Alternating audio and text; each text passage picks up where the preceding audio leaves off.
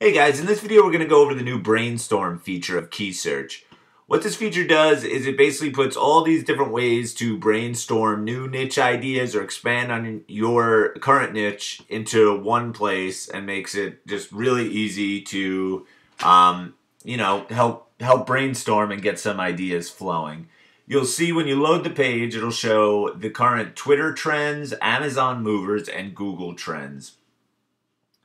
You'll have a long list of Twitter trends here, and these are basically like hot topics that people are talking about on Twitter. And some of this stuff, for those of you who are looking for a niche idea that's very relevant now, these Twitter trends can definitely help with that.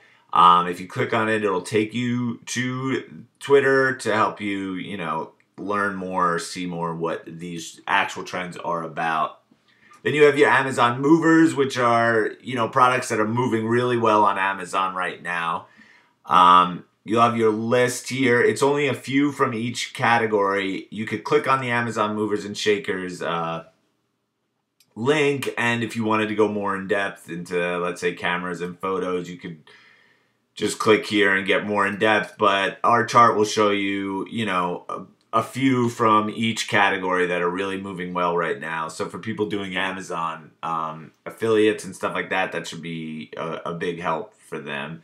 And then you have your Google Trends, which is going to show the top 10 Google Trends of the day, just what people are searching on Google. And once again, this could help you kind of generate some ideas of some things that are, happening and hot right now. Then we also have here, so let's say your niche was dog training. If you just type in dog training, it's going to show you the suggestions from each search engine, which this is a great way if you kind of have some ideas and want to, just maybe try to generate some more. And this doesn't cost any credits or anything, so you could do this as many times as you want. Just start trying to get some ideas flowing.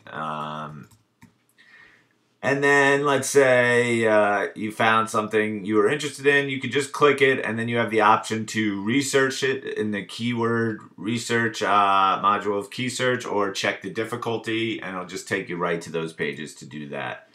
So all in all, this is just really simple, cool little tool to help you generate ideas. So for example, if we